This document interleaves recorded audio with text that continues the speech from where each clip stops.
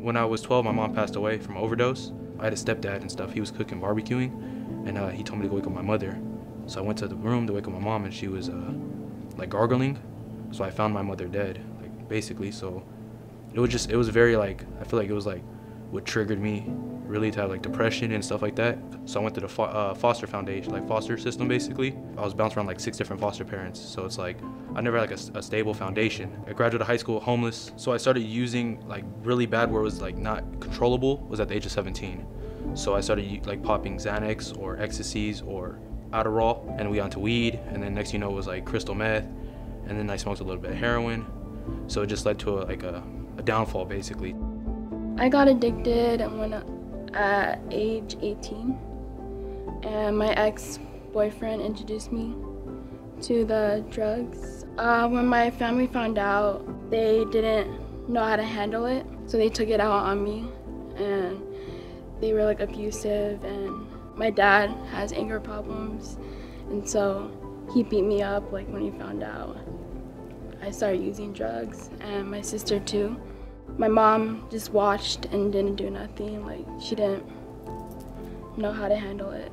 I grew up with addicts. My mom's an addict, my dad's an addict, and then I also have a father that's done a lot of prison time that's an addict as well. So it's been pretty rough.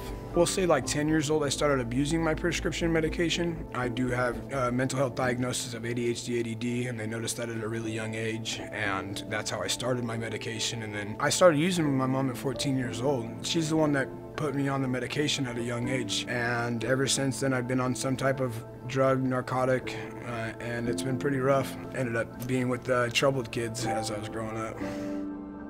I was homeless. Like I left Las Vegas Rescue Mission because I relapsed there, and they didn't want to take me no more, so I got put on the streets, and a homeless man took me to Crossroads, and I think it was like a gift from God or something like that, you know, trying to show me like life's not over for you yet. You still got a chance, you still got to fight each chance in this world. Crossroads helped me a lot. They showed me things that I didn't know was possible.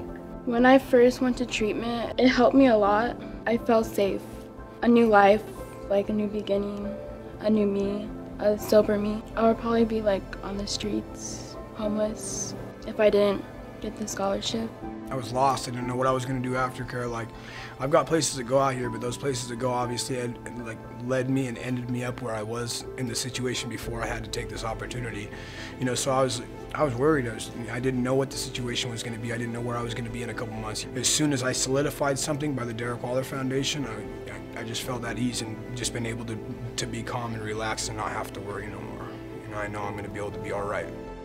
You know, if you don't have enough in the bank, you know, you aren't able to access that enough. And for me, I was able to go to an amazing rehab facility. Like, you're talking 30-day stay was north of $60,000. I wanted to focus on you know, the inpatient and the aftercare because that was my experience, and that was what helped me out, changed my mind, changed my thinking, changed me from the inside out from a spiritual perspective. And I want people to experience what I felt. You know, make sure that people are having that opportunity to really, you know, get honest about themselves and not just continue to, you know, run through their life wearing masks and, you know, just acting like everything's okay when really everything is falling apart. I want to make it available to as many people as possible. You know, I'm gonna keep putting up my own money. You know, the people that support the foundation are gonna donate to this because this is what really matters. You know, we don't want people to live life underneath, you know, what is really truly possible for them. You know, we don't want to let their insecurities or their trauma or any problems that they've experienced to continue to hold them back any longer than they already have. So we want just them to experience freedom. I would say thank you very much, and the opportunity that you guys do give us and give the people in this community is an opportunity that many people don't get in life.